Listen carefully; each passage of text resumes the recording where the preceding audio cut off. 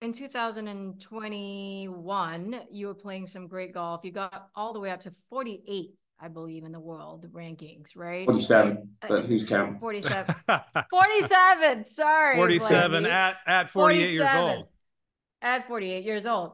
Now, you then had a pretty, I mean, at the time, a pretty difficult decision, I think, to come over to LIV. What was your motivating factor? It was not a difficult decision, was it? Hell no. It was quite interesting, actually. I was playing. Actually, I had obviously, of course, we'd heard of rumblings of going on, and that obviously Saudi Arabia and PIF were interested in golf and coming into golf. And I was playing my last round robin match at the WGC match play against Lee Westwood. So a couple of old geriatrics going down the second. And I've known Lee for, we grew up together. We played for England youth together, played for England together. And so we had a great game and talking a lot. And we're going down, I think it's the second or the third. He said, have you had an approach from LIV yet? And I was like, no, why would they want to talk to me? And he said, Blandy, he says, you're top 50 or 55 in the world, I think, at the time. He said, trust me, they're going to talk to you. And I went, like, really? He said, they're going to talk to you. And I thought, right, okay. And I kind of didn't really give it too much. I was concentrating on trying to get through the group. And it was after that we kind of made an initial inquiry to LIV, and I guess the rest is history. But yeah, when they were interested, it was for me at my stage of my career, it was an absolute no-brainer. I talked to my wife about it quite a bit. I talked to my family, and they were 100% behind me, as they've always been. It was the easiest decision I had to make. Of course, I've loved DP World European Tour. I love the 21, 22 years that I played there. And I'll be forever grateful, and I'll always be a fan of that tour. Of course I will. I've still got many good friends that play there, and I'm always looking out for them. I'm actually going to go to the PGA this year, the BMW, with a couple of friends at the Wisley, my home club. They always go on a Thursday and Friday, so I'm actually going to go as a spectator. That's awesome. Brilliant. So, Cleeks gear? You're going to be wearing the Cleeks gear? Oh yeah, I'm going to be fully clicked up. That's what I'm talking about. I might even carry my bag around just for. But so like anyone seen a Titleist 4? Even though it was an easy decision for me, like you say, I'll always be forever grateful for for the European Tour. For obviously, of course, you have to earn your place there, of course. So but obviously they do a wonderful job with what they do, and it was a great 20 years of playing out there. I've said many times, even though it took me a while to get my first win, if I had to do it all over again, I'd do it exactly the same. I wouldn't change a thing. You were shaking your head about how easy a decision it was. I got some numbers for you. I like numbers.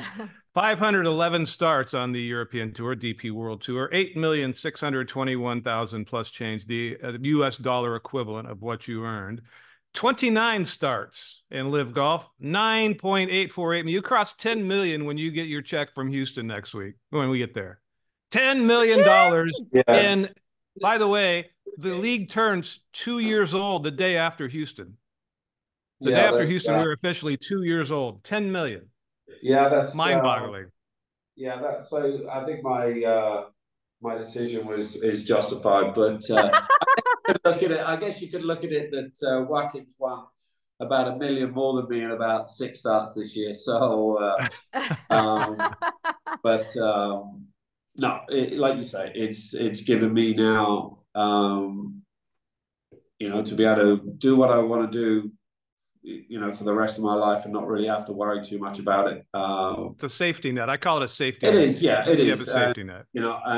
As much as, like I said, as much as I've loved playing DP World and European Tour, Okay, you know, I could have played better and won more money. Of course I could, but that wasn't the case. So at 49 years old, the opportunity came along, and you know, like I said, I don't think there's anybody that would have turned that down at my age. That opportunity. Well, no, and nobody could No. get that deal now. There's not a 48, 49-year-old with one win who could get that I deal like now. you said, I still not. look at it today. I go, how many 50-year-olds are actually playing at the highest level? There's not many. Yeah. There's not many. Yeah. Yeah. So, by the way, we talk so much about the money and talk so much about how you make, but like all of it is deserved. Like it is so difficult to do what you did, which was to earn your way into the season being top 24 last season. It's not just like it's not a joke that you're winning $9 million. You know what I mean? Like you earned every dime and every dollar that you made. I want to ask you this question though. Do you feel like you're playing your best golf now? Great question. In the recent year? am I playing my best golf right now? Probably not. Am I a better player than I ever was? Yes. And I have to thank, I don't want to kind of sound this is, you know, we're thanking LIV for everything, but I have to thank LIV for that. Because, and I've said this on record many times, that go back 5 years ago, I would play against DJ Brooks, Bryson, Cam Smith, maybe once, maybe twice a year if I made it into an Open or if I qualified for a US Open or the US PGA. Now I get to play against them 14 times a year. So,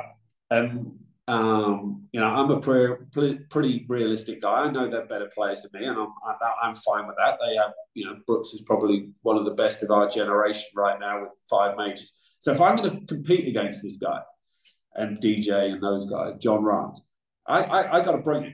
I got to bring the best that I have. If I don't, I'm not going to be anywhere.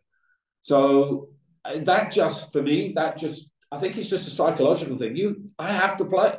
I have to play. You know, I can't compete against those guys off the tee. I know that, and that's fine. But I can be better than them from 150 yards in. And that's where, you know, I've tried to be better. But yeah, I am just am I playing my best golf right now? Probably not. I'm playing pretty good. Of course, you can always play better, but I'm the best player that I've ever been. I love that. But and I think funny. I think that's just playing against the caliber of players you're playing against week in, week out. By the way, funny you say what you just said, because statistically on our league, you beat 50 players in terms of greens and regulation. You're 4th in greens and regulation, hit 47.87% of greens. Only Paul Casey, Joaquin, and Brendan Grace are above you at the moment. So you're obviously doing something right.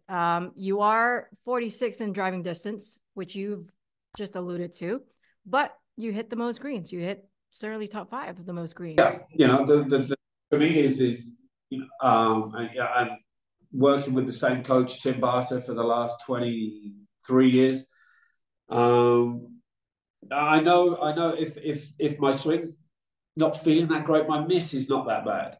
You know, my miss is, you know, I'm probably going to shoot myself in the foot here. I can't remember the last time I hit a provisional ball off a tee. Touch it. Yeah. Wow. Yeah. Wow. Holy shit. That's good. That's huge. That is huge. So that's Mo Norman shit right there. I know that my miss is never going to be, you know, missing fairways by 20 yards or anything like that. You know, if I miss a fairway, it's probably by 3-4, that kind of thing. So I'm always in play. I'm always in play. So, and that, you know, and I've got to give credit to Tim for that. You know, the golf swing that we've built over the last however many years is that it's very low maintenance. You know, I've seen Tim twice this year. I spent 4 or 5 days with him in January at the Floridian down in Jupiter, and I've seen him once at the Wisley since then, and I'm seeing him on Thursday. And I know that we probably won't work on anything. We'll just make sure that everything's where we need it to be. and that's fine. You know, we haven't worked on anything for 15 years. We haven't. It's just making sure that, right, this is what we want to see. These are the things we want to see. And I don't know. I've just had this kind of, probably one of my best traits of golf is, you know, once I have a good feel for something, I can just repeat it. And fortunately, I've had that for the last, you know, 4 or 5 years, and you know, it's paying off.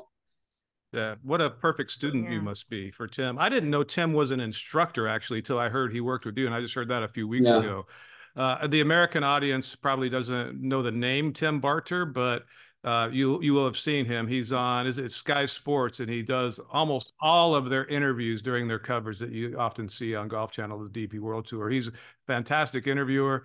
He's a sneaky, funny guy when I've been around him, because we met through doing Solheim's and Ryder Cups, probably. Ryder Cups, yeah. And it was always a competition as to who got the interviews on that 18th green, and nobody beat Tim Barter. Nobody beat Tim to get that interview. He was awesome. He'd fly by me. He'd always get the fastest cart, because you have to, when you're doing a Solheim or something, you have to jump and do a bunch of interviews. He'd always have the fastest cart, and he'd be gone. He'd be up there before even if you've been in a car with him, he likes to get wherever he needs to get. He likes to get there quickly. So. But no, I enjoy my time around. We've had a great relationship for the last 23 years. Of course, you have your ups and downs, you have your lovers' tiffs, so to speak, about things. But we generally see the golf swing very similar, and that's and that's a good thing. You know, I've said many times, and Tim knows this. You know, Tim isn't the best coach in the world, but he's the best coach in the world for me. And that's why, you know, I've always said, as long as I'm playing golf, he'll be stood behind me, watching me hit it. So there's no one else can do it. That's very, that needs to go on a t-shirt. That right there, and then you need to print that and give that to Tim for his birthday. We'll give one to Cherry as well, and it can go with the hat. Yeah, there we go. By the way, no provisional balls. Fuck, I hit like 3 provisional balls on the first tee. No, I'm playing tomorrow morning with Laura Cantor and a couple of good friends, so I can see it coming straight off the first tee. You know what my friends used to do back when I was living in Orlando. Speaking of first tees, you know the Ritz, right? Fulte, the Ritz. Oh yeah, love it. My favorite course in Central Florida. It literally is the widest fucking fairway on the first, right? And I teed. It's pretty wide, yeah. Yeah, it's very wide. Is it as wide as St. Andrews? Is it as wide as No. But it's also very soft. I mean, the ball's not going to run 100 yards. Right. Yeah. Okay. No, but to be fair, this is also during winter. Anyway, my point is, I'll stand on that first tee and I'll play with David Byrne, a buddy of mine, who won the big break. And I would tee it up, and he would have, I kid you not, he would have a sleeve of golf balls in his pocket. And just as I'm about to hit the golf ball, he just points right like this. And as soon as my ball leaves the club face, he would throw a ball right next to my foot, and it's just straight right out of bounds. I was playing the PGA Tour qualifying school back when they had an actual qualifying school to get to the PGA Tour. It was down at Greenleaf, south of Orlando. And I had to start on the 10th hole. It was like the 5th or 6th day, and I was way the hell out of it. And the 10th hole on this shitty-ass course was about as wide as a cart path.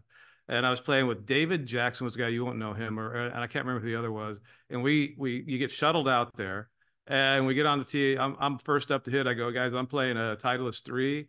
And then I dropped a Titleist 2, and I said my provisional will be a 2 because I knew I was going to be hitting it.